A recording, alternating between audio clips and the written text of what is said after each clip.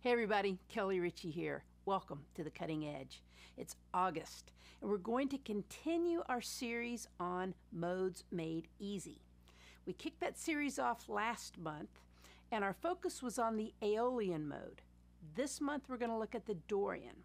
Now, I'm a blues rock player, and I'm all about pentatonics, but I've always sprinkled those extra two notes found mainly from the Dorian and the Aeolian mode. Okay, so we're going to look at those. And last month we looked at the Aeolian, and I used as an example a chord progression that went from an A minor 7 to a D minor 7. It went on to the G7 suspended to the G. But let's look at the A minor 7 to the D minor 7. That note right there leads us to our Aeolian. This month, we're going to look at a real Santana-ish, where we go from an A minor 7 to a D dominant 7. Okay? Now, there's a section in the channel called Modes Made Easy. That's where you're going to find these lessons, okay?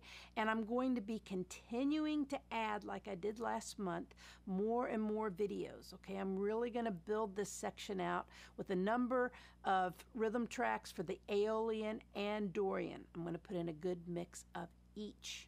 Now, when I started this series, I decided to also include a whole section on pentatonics, because that's what we're adding those two notes to.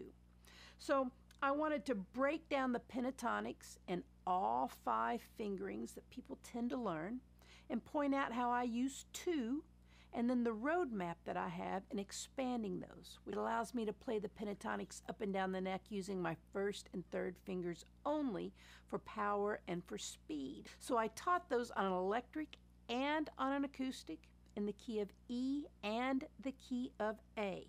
So wherever you are in your learning process, make sure that you know your pentatonics, because that's what we're adding these extra 2 notes to, all right? Now, with the jam tracks that I'm putting in, I have a whole Let's Jam series where I take the rhythm track for the song, I play a few verses of rhythm, then a few verses of lead, and then it's all yours.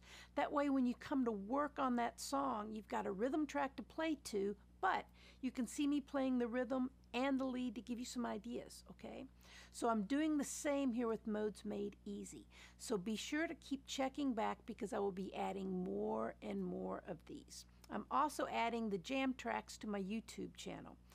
There you can see the thumbnails and scroll through things, sometimes a lot faster. But here in this channel is where you're going to find the tab and the rhythm tracks that you can download, okay?